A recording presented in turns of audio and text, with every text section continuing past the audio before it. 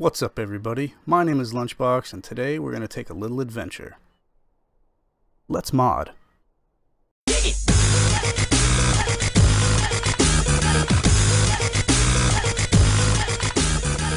Okay, first we're going to start off with a few tips.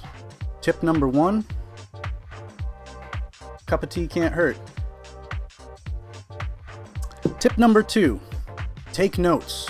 Take lots of notes. You don't just want to build and save. Save the final product. You'll need notebooks or scrap paper. As far as the final product goes, you're going to want a log sheet or inventory sheet, which will have the final positions of the most important items. I made one up. I have it available for download. Check the description. It looks a little bit like this. Has all the fields you need. The project name, the name or description of the item that you're using, the code, the position X, Y, and Z, the angle X, Y, and Z, and the scale. And there's even a little spot at the bottom for notes.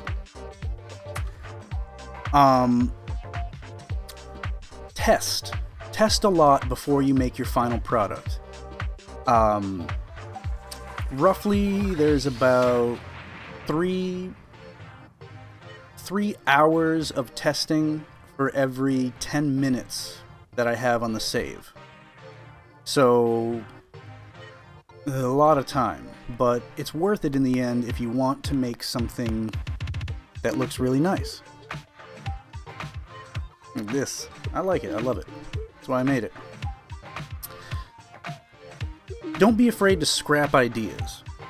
If you work a whole day and you make something and it doesn't quite feel right, if it's not what you want, scrap it and start over. You're bound to come up with something better, having made all these mistakes first. Mistakes are good if you learn from them.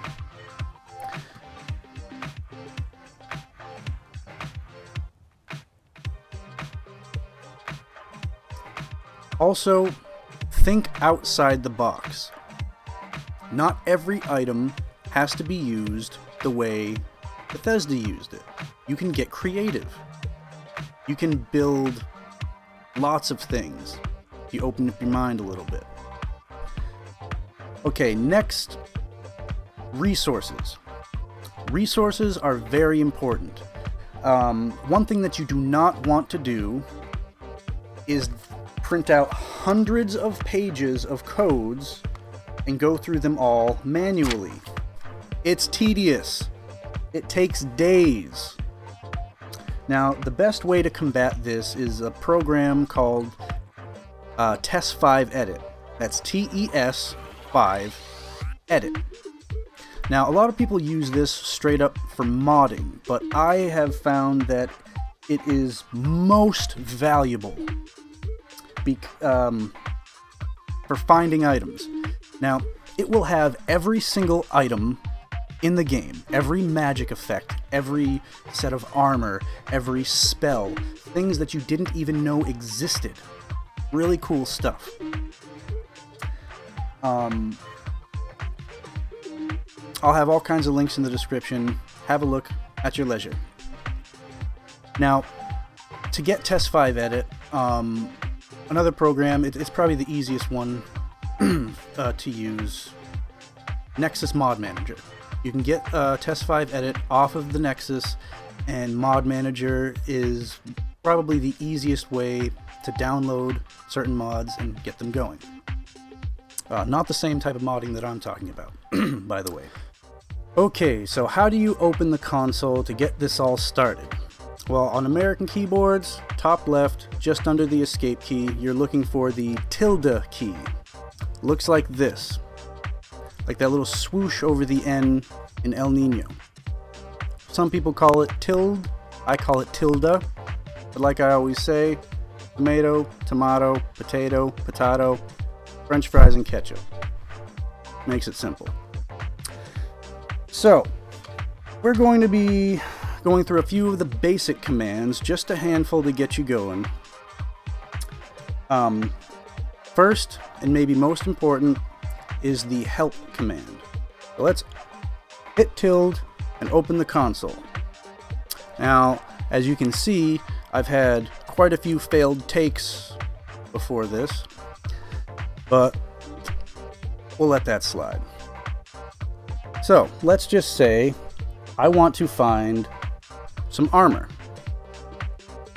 If you're looking for a single word, you can enter it just like this. If you're using multiple words, you're going to want to put quotations.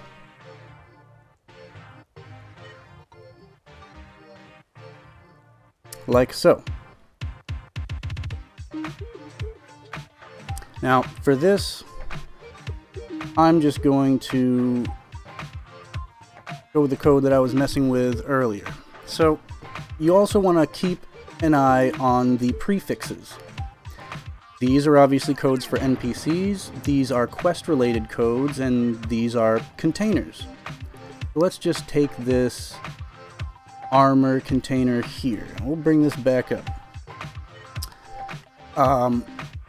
We'll use this container to explain the second command. Now, that's going to be player place at me. Now, a lot of the times it's going to drop the item directly at your feet, and sometimes it can clip through the bottom of the map. So what I like to do is I like to jump first. There.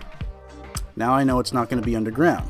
So first, player, period, place at me with no spaces. Now we'll pick the container that we want, armor, 2001 C1 E5. Perfect. There it is. Another thing, if you're selecting items using the console, don't do it in third person. You'll always just select yourself. So, next on the list, disable and enable. They're usually used side by side. So this is good for getting rid of items that you don't want.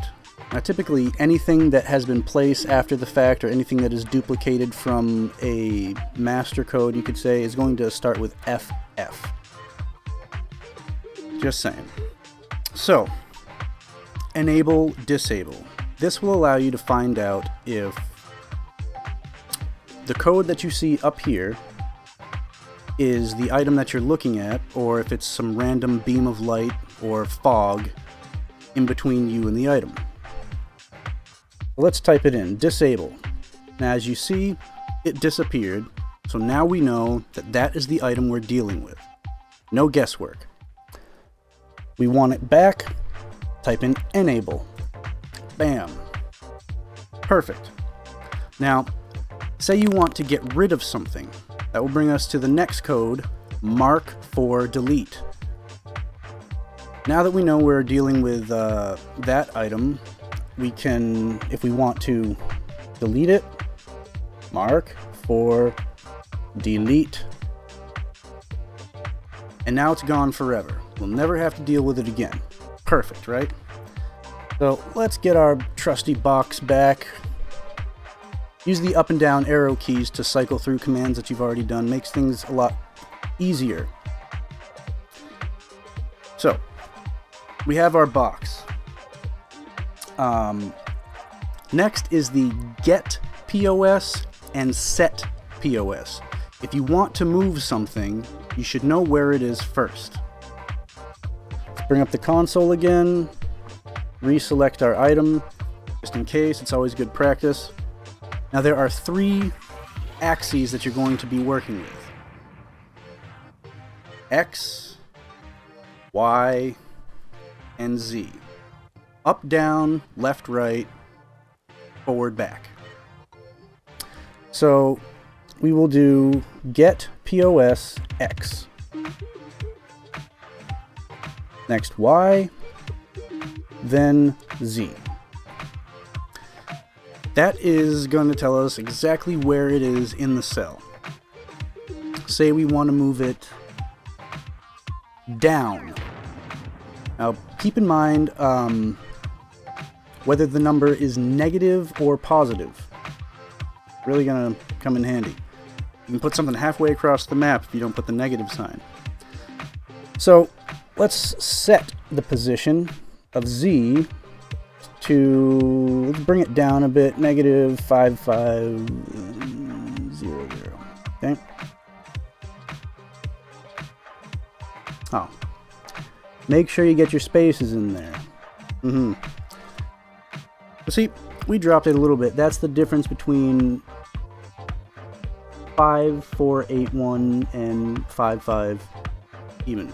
Right? You can see it right there. Next, we're going to go ahead and change the angle. Now, just like with the position, there are 3 angles: angle X, angle Y, angle Z. Typically, X and Y angles are going to be zeroed out because those are the... is it tipping this way, tipping that way? Most items are straight up and down vertical. Z is going to spin you around like a top. So let's just say we want to place this. We obviously don't want to place it crooked, right? So we're going to have to straighten it out first. Let's, just for good measure, we'll get the angles first.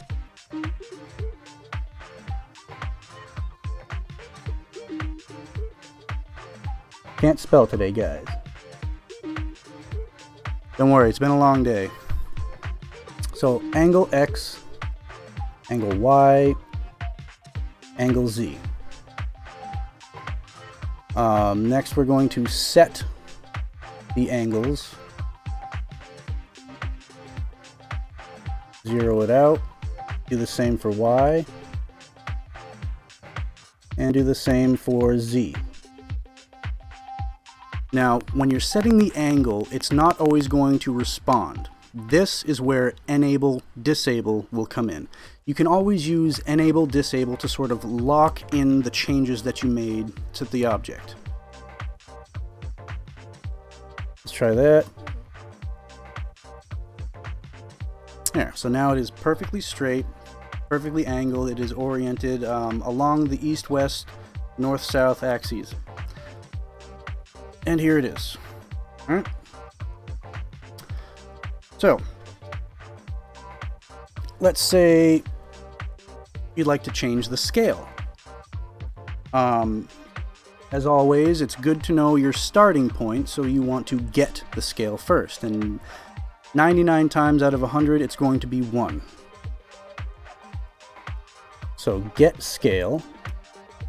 You see, the scale is 1 with a base of 1. Well, I think I want a giant armor chest. Now, you can go big if you want. Let's just start off with 2. Let's make it twice the size. Perfect, right? Let's make it half the size. Now, you can go to a maximum of 10 times the size. As you see, I'm inside the box right now, it's so large. And from there, in the other direction, to 0.01, and you can make it as tiny can be. I have no idea where it is now. So, let's just bring it back to 1. And there you have it. Now, another good command to use is toggle clipping. Now, this will basically make you fly around, right? You can move through objects, you can get underneath the ground. What I use this for is to make sure that my items are actually resting on the floor when I want them to rest on the floor instead of hovering an inch or 2 above the ground. I'm real picky about that. It's important to me. So I would, and when you use toggle clipping, make sure that there is no code in the center. Otherwise, it's not going to work for you. So that is TCL. Toggle clipping. Collisions are off. And now we can fly around. We can take a peek under things, go through rocks. Now, let's take a quick stroll up here, and I'll show you a few ways that I've used this command myself. Now, like I said, I like everything to set on the floor nicely. Like right here, I didn't want to set it above, I wanted to set it on the lower end so it wasn't sticking out and floating, and this was how I did it. You get down so you can see the exact level of the floor and place it perfectly. Now, if you're really into details, this will come in handy. And just for safe measure, if you put it just a hair underneath the ground, you're guaranteed not to go over. Well, folks, that's about it for the basics. Now, don't be afraid to ask any questions in the comments. I'm more than happy to answer them. And don't be afraid to let me know about your successes. I'm eager to hear about it. If you got some use out of this video, or you just like what you saw, don't be afraid to like and subscribe.